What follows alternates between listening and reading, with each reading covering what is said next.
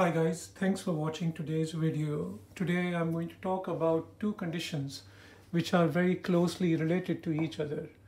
One is called Pernicious Anemia and one is called chronic atrophic gastritis. The reason I put these two together because they are very closely related to each other like father and son. And they increase the risk of us developing stomach cancer. So what is pernicious anemia? Pernicious anemia is basically vitamin B12 deficiency.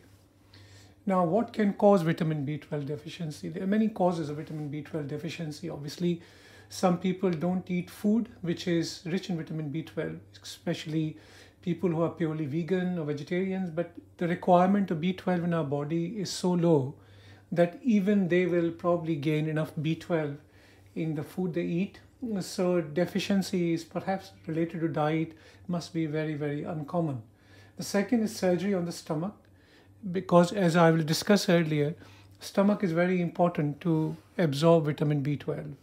And if there's stomach being removed, for say, for example, as we discussed in my previous video, for stomach cancer or stomach ulcers, then there will not be enough stomach to help absorb vitamin B12. Then surgery on the small intestine.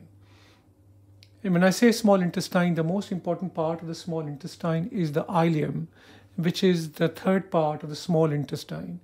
If you don't not sure about the anatomy of the digestive system, please watch my first two videos in this series, and it'll tell you what the ileum is and where it is. The next disease is Crohn's disease. Now this affects the small intestine, hence it cannot let a vitamin B12 to be absorbed. The reason I say terminal part of the small intestine or the ileum, because that is the part of our gut where vitamin B12 is absorbed. Last but not the least, in certain parts of the world, not very common in the West, are certain parasites and worms which can stop absorption of vitamin B12 because they eat up B12. Now, on the other hand, I put one condition called autoimmune. Autoimmune basically means, as you all know what immunity is. Immunity is the defense mechanism in our body. We have different types of cells, lymphatic areas, which are lymph glands, spleen, bone marrow, etc., which produce these special cells which defend our body against all the nasties which are trying to get into our body, like bacteria, viruses, parasites, flus, colds, all those things. It's trying to fight it. Autoimmune means when our own body starts reacting against our own tissues. So like, for example, in arthritis, the cells in our body are damaging our own tissues, our own joints and our muscles. Before we go any further, I'm just going to recap from my previous videos that what does stomach produce? Stomach produces, as we all know, acid, which is hydrochloric acid, produces an enzyme called pepsinogen, which helps us break down proteins, produces mucus, which protects the stomach against its own acid and stops it getting damaged and stops making the ulcers, etc. Now, this thing you need to think about, and just remember this last thing, which is called intrinsic factor. This is a protein which is produced by cells of the stomach. This is the factor which is important in what we are going to talk about today. So we eat vitamin B12 in meat, eggs, lentils, etc., etc. So things which are rich in proteins also contain vitamin B12. And so we eat vitamin B12, comes down into the stomach, and vitamin B12 joins forces with intrinsic factor. So intrinsic factor acts like a carrier, like a lorry taking the load around the country. So what it does, vitamin B12 hitches a ride on intrinsic factor, goes to the small intestine. Now I've drawn this as a very short bit. This is normally 18 feet of it, which you can see in my first two videos in the series. And when it comes to the last bit, just before the large intestine starts, that's the large intestine colon, that's the appendix. Just before it, last foot or two of the small intestine is where intrinsic factor dumps its load into the bloodstream. So vitamin B12 gets absorbed with intrinsic factor into the bloodstream in the last part of the small intestine.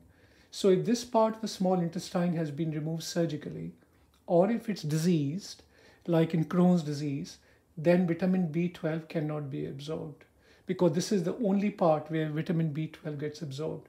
Also, as I discussed before, if we remove the stomach, there is no intrinsic factor. So surgery on the stomach, removing the whole of the stomach, there is no intrinsic factor. So vitamin B12 cannot hitch a ride on intrinsic factor to get absorbed. Now I'm going to talk about how these two things are related to each other. Okay, so I have drawn a few pictures over here. In this one, if you focus on this one, this is the stomach, the black lining outside. The red paving I've done inside, like cobblestone. These are the cells of the stomach. And this, let's presume these are normal. This is normal stomach. Normal cells, these cells are going to produce acid, enzymes, intrinsic factor, and mucus. Yeah. Now, what happens in atrophic gastritis, that for some reason or the other, we're not sure exactly what reason it is, but our own immune cells, which I've drawn over here, which is our own immunity, which are usually the white blood cells in our body, they start attacking the cells in our stomach. So the red cells, all the paving I have drawn over here, it's being destroyed. You can see it's being replaced by scar tissue. So this green I made as scar tissue. Now this does not happen over days, weeks, or months, but happens over many, many years.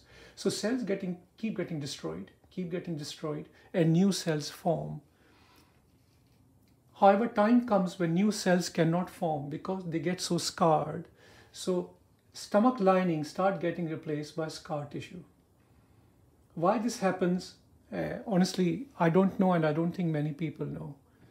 In many of these patients with atrophic gastritis, there is a presence of the bacteria we spoke about before, called Helicobacter pylori, which I talked about in relation to the stomach ulcers. I also spoke to you about this bacteria in relation to the stomach cancer.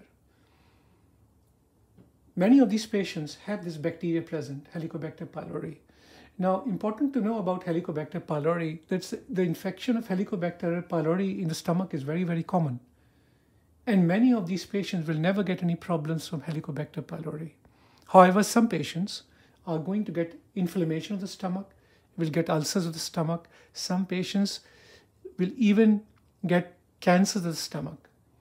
And since Helicobacter pylori is present in many of these patients who develop atrophic gastritis, this is what we call atrophic gastritis. Now, atrophy, whatever you want to call it, basically means that things are dying off. Yeah, they are withering away, literally withering away. So like you have leaves from the tree falling off in the fall or in the autumn. Same thing happening over here. The cells are dying off. And what's killing them are our own defense cells, like the soldiers in our body who are supposed to kill the nasty things coming into our body, are, as a matter of fact, killing our own stomach cells. Stomach keeps trying and produce more cells to repair itself. However, time comes when it cannot repair itself and it starts getting replaced by scar tissue. With time, many, many years, when this damage continues to grow, then all the stomach cells, or most of the stomach cells, are gone. So we don't have any acid in the stomach, we don't have any enzyme or pepsinogen in the stomach, and there is no intrinsic factor left in the stomach either. So without intrinsic factor, what happens? We cannot absorb vitamin B12. As I said before, the carrier which going to carry vitamin B12 from the stomach to the small intestine to be absorbed is gone. Once that is gone, patients get pernicious anemia. So that is how they are related to each other. Now, just to talk about a bit more atrophic gastritis, why did I say it's a precancerous condition? The reason is some of the cells do try and form back. Yeah, little islands of cells start forming back, but they are not normal stomach cells. You can see I draw normal stomach cells as red, but here they're a different color. And they look more like small intestinal cells. This condition is called metaplasia, a complex name, really don't need to think about it too much. However, this condition start increasing the risk of developing stomach cancer. When the endoscopists put the camera down, they can see these little areas of red patches. I've drawn blue, but they look like red patches in the stomach. What the stomach looks like in atrophic gastritis, the stomach looks flat. So normally, our stomach got creases on it, like you have a bed sheet with creases on it. But if you iron the bed sheet, completely iron it, it looks completely flat. There won't be any creases, any folds in it. The stomach looks totally flat. And you will see these red patches on the lining of the stomach. These red patches warns the endoscopist there's something funny going on here. So the symptoms of atrophic gastritis can be very subtle at times, sometimes none at all, until it's quite advanced and the stomach has been replaced by scar tissue or funny cells in it as well. But sometimes patients get very mild symptom like abdominal pain in the pit of the stomach. Indigestion, they're getting burning pain. They start getting weight loss as the disease progresses. They start feeling sick, feeling nauseous, vomiting. But then as disease progresses, becomes more advanced, patients start getting symptoms of vitamin B12 deficiency. And what are the symptoms of vitamin B12 deficiency? Vitamin B12 supports many different parts of our body. It really is a very important vitamin. It supports our blood cells. So if the vitamin B12 is low, our blood cells become very big. So instead of being flat like this, our red blood cells, which carry oxygen in the blood from our lungs to our tissue, they become very round and big. They are called megaloblasts. Mega means large. So from this size, they'll become this size. The problem with the large cells is large cells cannot go through tight spaces. So some of the blood vessels are some of the spaces in the bone marrow where the cells are formed normally. We'll talk about in our future videos how blood is formed. But those cells cannot squeeze through. They cannot squeeze through, so the blood count goes down. And also when they try and squeeze through these tight spaces, they start getting damaged. They start bursting. Like you try and squeeze a balloon through a very tight, sharp hole, it'll burst. And same thing happens with these cells. So their life becomes less and they start bursting. So patients start losing blood and become anemic. Vitamin B12 also affects our nerves. It keeps our nerves stable. It's like having compost or fertilizer in our plants. Without the fertilizer, plants will start dying. Same thing happens with vitamin B12. There is no vitamin B12 because we're not absorbing it anymore. The nerves start getting damaged. And one of the main nerves that start getting damaged are nerves to our ears. So you get ringing ears. They get constant ringing in the ears. Second thing happens, the nerves going to our legs and to our arms, they start getting damaged. For that, the patients start walking like they're drunk. And also they start getting pins and needles in their fingers, in their hands and in their feet as well. So feel like there's constantly some insects running on their skin. That's how it feels with vitamin B12 deficiency. So how is it diagnosed, atrophic gastritis and pernicious anemia? So first of all, we go to the doctor. So all those symptoms, I go to the doctor examines me. So on examination, doctor can see that I'm very pale because my blood count is low, so I'm anemic. Also can see I can't walk in a straight line. So if you draw a line on the ground and ask me to walk over it, I can't walk over it easily. He examines my ears. There is nothing wrong with my ears, but I'll still get ringing ears. Then he feels my tummy, and my tummy has got soreness in the middle of the tummy when he presses. Then he sends me for blood test. Now, blood tests could be for many reasons. One of the blood tests could be to diagnose bacteria Helicobacter pylori. Not a most reliable blood test because Helicobacter pylori, even if it was present in the past, not present now, the blood test might still be positive. However, blood tests will show that I'm anemic, my blood count is low. Also show that my cells are very big, that we talked about earlier, megaloblasts rather than small normal cells. My cells are very big. And it can also show the antibodies which are attacking my stomach. it can be tested for that as well. It will also show that there are certain substances which will go up because our stomach is so damaged that it's not producing acid anymore. So there's a substance called gastrin which goes up in the bloodstream. So all these things in the blood test will show that there is a possibility of pernicious anemia or atrophic gastritis.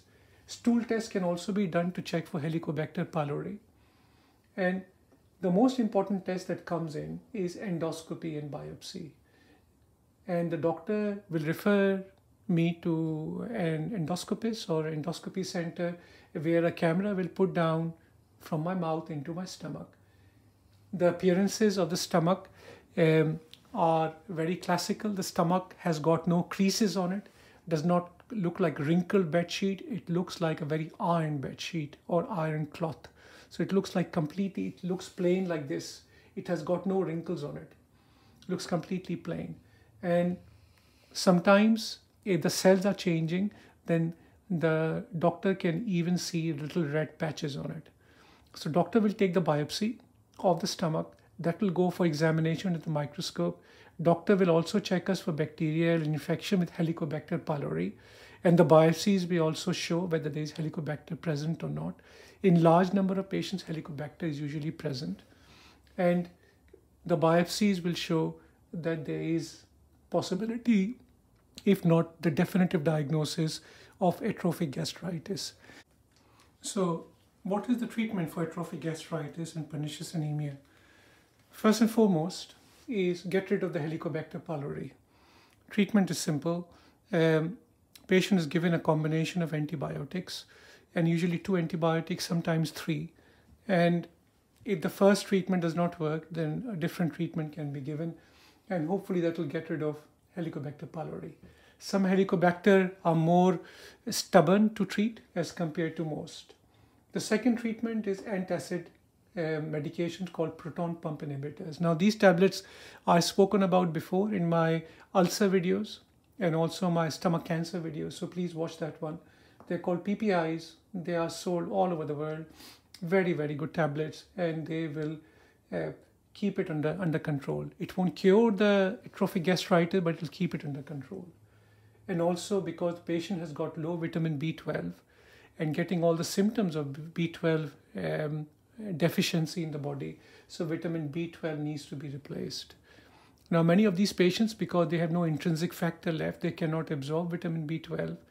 They are usually given injections monthly or 3 monthly.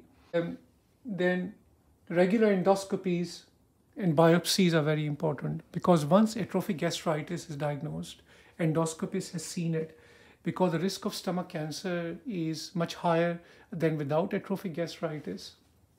Then most centers will repeat the endoscopy every few years and take more biopsies to make sure there are no cancerous changes are taking place in the stomach. If unfortunately patient does develop stomach cancer, then obviously the treatment depends on what sort of stomach cancer it is. If you're not sure about the treatment and the diagnosis stomach cancer, then my one previous video in which I talked about stomach cancer. I hope you found this video useful, and I hope to see you soon. If you like to watch more, then please subscribe. Thanks for watching.